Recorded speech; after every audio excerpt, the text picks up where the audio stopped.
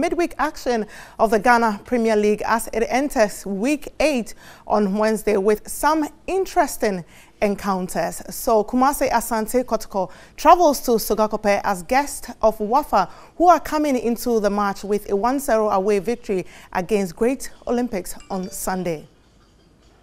Kotoko would fancy their chances of getting all 3 points against Wafa, who have struggled at home this season, especially after Liberty Professionals stunned them in their recent home match, with their only win at home this season coming against struggling Ebusua Dwarfs.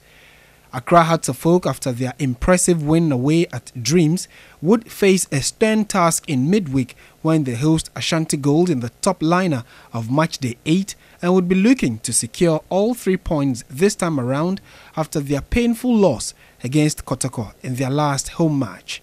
League leaders Aduana Stars would look to maintain their grasp at the top of the table when they travel to Cape Coast to face Dwarfs, who are rock bottom of the league with just 1 win this season. Brekum Chelsea, after suffering their first defeat of the season at the hands of Bechem United, would host Karela United at the Golden City Park as they look to bounce back to winning ways. King Faisal, who are yet to record a win this season, would host Great Olympics, while Inter Allies will target their first away win of the season when they travel to Techiman to face 11 Wonders.